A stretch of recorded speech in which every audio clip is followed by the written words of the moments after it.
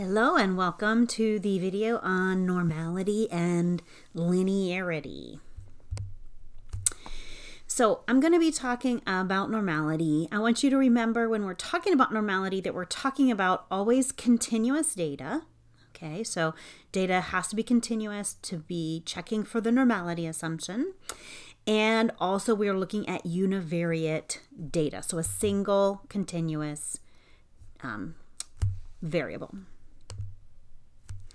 Okay, so what is it? What is this thing that is normality? Normality is the idea that the data that you have on a single continuous variable is as close as necessary to the normal bell curve. So you see here this purple normal bell curve, which happens so frequently in human research in measuring most any variable. And if the data that you have is close to a normal curve, you're in really good shape. You're very happy about that.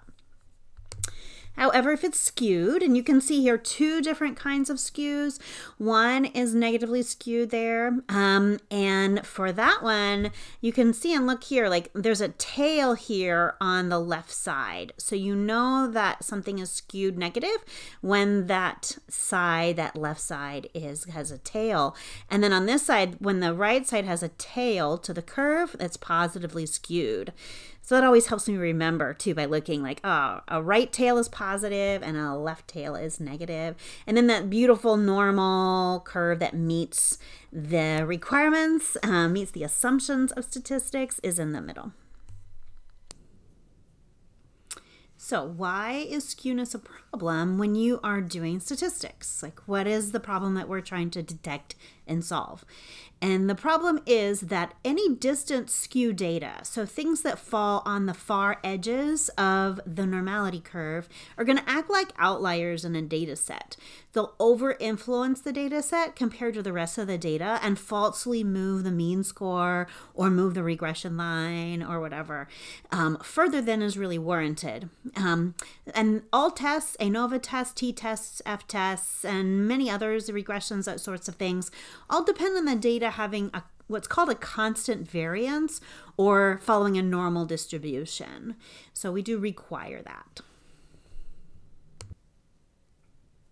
This is what skewness and kurtosis looks like in SPSS output. So I'm going to have you look here. You can see right here, it's got skewness. And then if you go over here, you've got three variables. One's called trial one, whatever that is. And it's everyone's skewness score here is a negative 0.815. So it's skewed a little bit negative. This one is 0.205 for skewness. And that's pretty good. It's close to zero. Zero would be perfect skewness. And this one is 0.165, which is pretty great. That's pretty close to zero. So you can see your mean scores here, and they change from trial 1, 2, 3. But really what we're caring about for normality is looking here at these skewness variables. So in some worlds, negative 0.185 would be a problem. Most of the time in my class, I'm pretty liberal about skewness and will allow it to be from -1 to 1. And if it's outside of that range, then you have a problem that you have detected, all right? Occasionally, I will change the rules on that, but I'll make it clear in any homework, quiz, or test that we're doing. So this is what to do to find normality, right? Univariate normality. How do you find out if you have a problem with it and need to detect it? So first of all, just screening all continuous variables that you're going to analyze in your data analysis for normality by looking at the skewness and kurtosis. And particularly the skewness is what's important. That you get the gold star right there showing like that's really probably the best way to detect whether you have a problem with skewness. It also, for the sake of a class, gives us a very clear cutoff line for when skewness is a problem or not.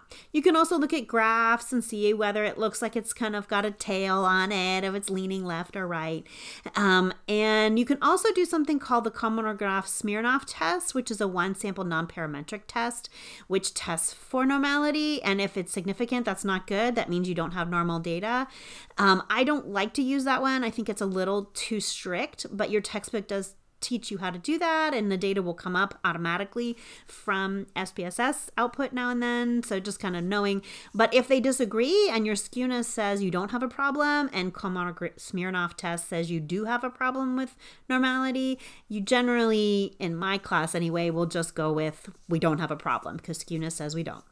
The larger the sample, the less important skewness and kurtosis becomes. This is the same as outliers. If you have 1,000 people in a data set, then a couple of outliers don't move the mean score very much. You're not going to get your numbers over influenced versus if you only have 50 in a data set. So dissertations at Regent often are smaller. You guys are studying phenomenon and you don't have large funding usually to be able to pay. So I want to make sure you really do pay attention to this for the sake of your future dissertations. And then we have kurtosis here is just, this is a citation from Waternow 1976. It's an old citation, but it still holds true that kurtosis is probably not a problem if you at least have 100 or 200 people in your data set. So sometimes you can kind of go back to some of these references and be able to say, hey, I'm not gonna bother with transforming and fixing my problem because Waternow says that I'm fine, right? Things like that. But you'll notice even in my class, we don't transform anything for kurtosis. We just note it and just pay attention if you have very high or low numbers on your kurtosis. So what do you do next if your data is not normal, right? One thing you can do is just report it and live with it. And while any statistics class student would love to just report it, live with it, and move on. However, that is going to violate assumptions. And now your ANOVA, MANOVA, regression, t-test, whatever you're running may give you outcome that is not reliable, right? You may, just kind of like not have true outcome of your data. And you want the truth from your data. You're going to go all this trouble. So what we're going to learn in this class is called transforming the variable. So in my, in the data we just looked at, there was trial one, that first column of data that had the skewness of negative 0.8 something. You might decide, you know what? That's not acceptable. We're going to have to transform that.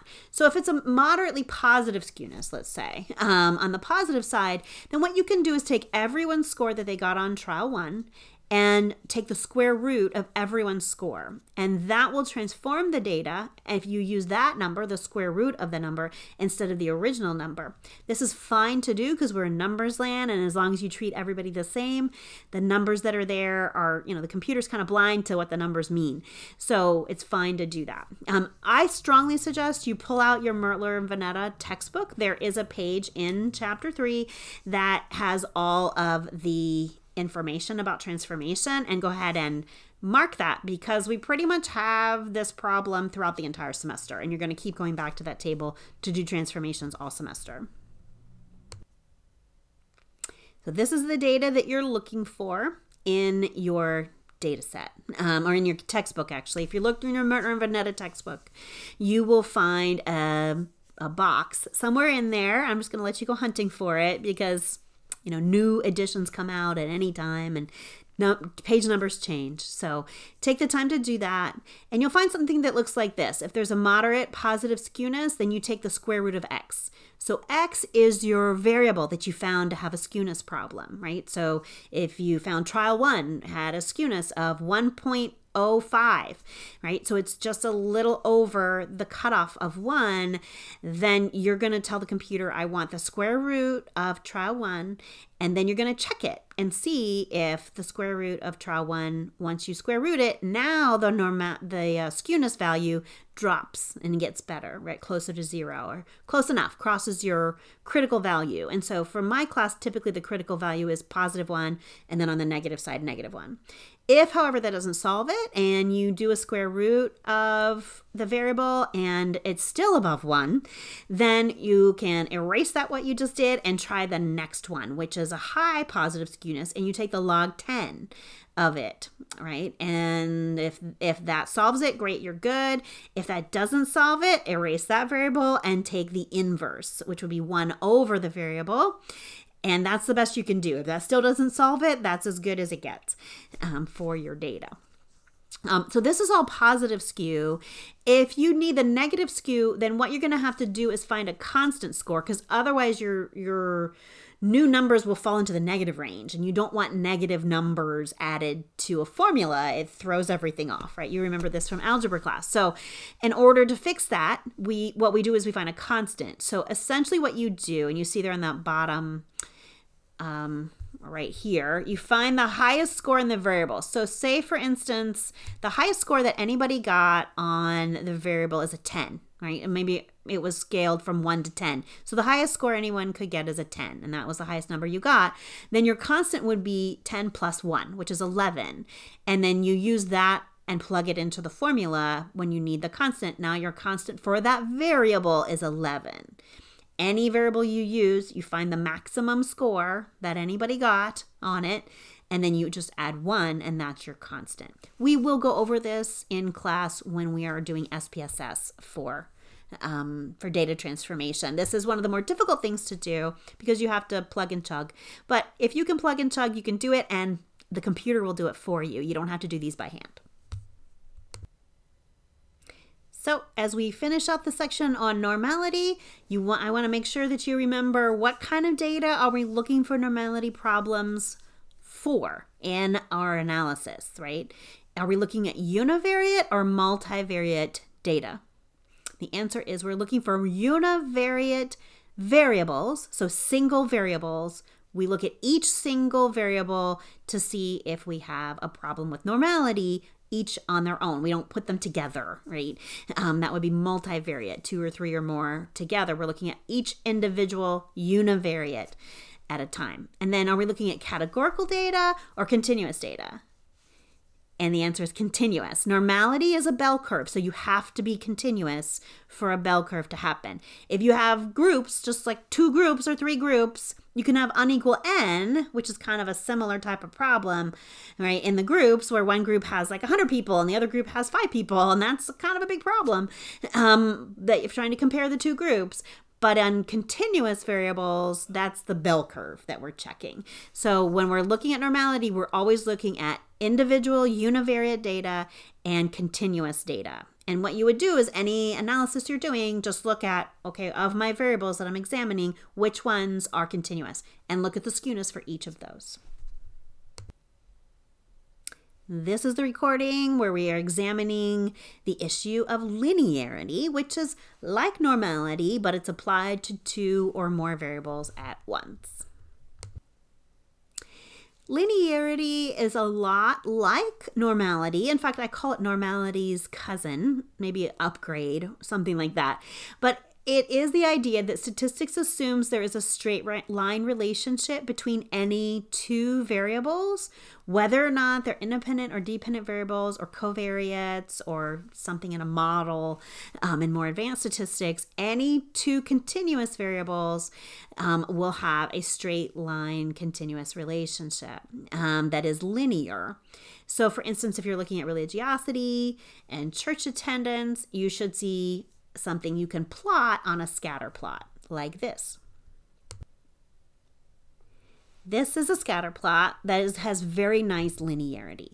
What we have here are 2 continuous variables. We have one here, don't worry about explanatory, just any variable, and one here, any variable, right? So any 2 continuous variables, and you plot them. When someone scored like about a 1 here, and they scored about like a 0.7 here, right? And that's that one person. And you go all the way through here and plot all the different people. And then when you look at it, you can draw a line down the middle of this pretty well and get a line, right? It looks like a line. Or if you were to kind of draw a circle around the majority of it, you would get something that looks like a hot dog or a blimp. What we have a problem with is if you see this and it looks like this, it's going down, right? Now you've got a curve here, right? Where if that data all turned this way, or in the other way, if the data was like going like this, or if the data was going like this, right? Anytime you have a curve of data, and if you were to draw a line down the center of the data, it starts to look like a curve, or it starts to look like a wave, right? And we're into the trigonometry world. And you have something that's quadratic here, and you don't have a line. So everything we're doing this semester is assuming a line. So if linearity is an assumption that we need to check, how do we actually check it? Well, in my class in particular, what you're really going to do in my class is the bivariate scatter plot, like what we just looked at on the last slide. So you're going to tell the computer to plot them, and you're going to look at it, and you're going to say, either it looks like a big blob, which is fine. If the data is a big blob, and it doesn't even looks like a giant fat hot dog or a giant fat blimp, that's fine. What you don't want to see are rainbows or smiles of data, right, on your scatter plot and when you're examining it, or quadratic hills of data. You can do something called residual plots. We'll cover this a little bit when we cover regression, but not very much. You can look at your correlations as well, and you should see something that moves into the moderate range. If you have extremely low correlations, you might really want to look at those scatter plots and see if you have a big blob of data and it's a low correlation, that's fine. But if you have a low correlation and it looks like, you're getting your rainbow of data, and that's why you're getting a low correlation, then you've got a problem. Now, one of the problems is that in the real world, some relationships actually are curvilinear. So for instance, if you have symptoms and you start to take a medication, you'll get a little better with a little bit of medication, right? And then a little more medication, you get a little more better, and it keeps going up like this. And then there comes a point, if you give somebody like 10 times the amount of penicillin that they're supposed to get, they'll actually start to get sick, right? And their symptoms will get worse. And that's the actual true, real data, curvilinear data on drug dosage, right? It's linear to a point, and then all of a sudden now it's not linear anymore, it's curvilinear. If the true relationship is a curve and not linear, you can try to transform it, right? By transforming it, you might get something that's a curve to be a little bit more linear, and it might get close enough to be able to analyze it. You can also, in a study like this, just do like, okay, we're going to cut it off here, right? Like it stops being linear here. Like in drug dosage, that would be a good reason, like if it stops working. But if you're doing original research, you might come to find out like, no, it's not toxic for people. It's just not working anymore. And then you want that information, right? You can also do some more advanced statistics that will give you that don't assume the linear model. They allow for curvilinear or chaos theory applied to statistics, or really fancy things like that we do not cover in our program. Okay, so if you are doing linearity and you need to check it, how do you do it? First, run a scatter plot and eyeball it. Make sure you don't have rainbows or smiles or hills in your data. You also can run a correlation, and if you have a really, really low number, then you might especially want to look at that scatter plot. And then when you do regression, which we'll cover in later this semester actually, then you look at residual plots. This is what normality would look like for 3 or more variables. And you start to see here how we move out of something that we can look at like a scatter plot, and we move into the mathematical. And there are more advanced statistics that can check for normality with 3 or more variables together. We will not be doing that in this course. You'll be probably glad to know.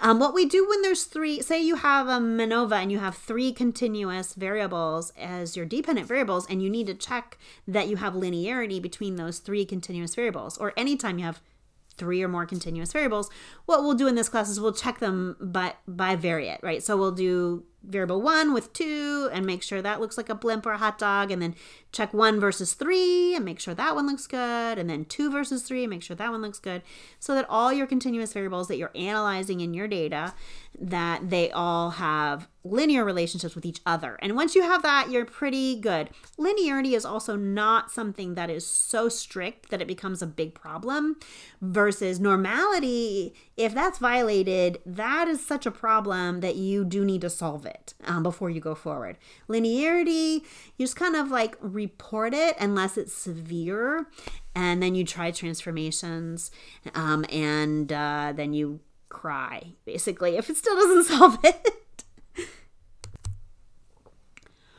Okay, so just check in to make sure that you understand the important basic idea behind linearity. What kind of data are we looking at when we're checking for linearity?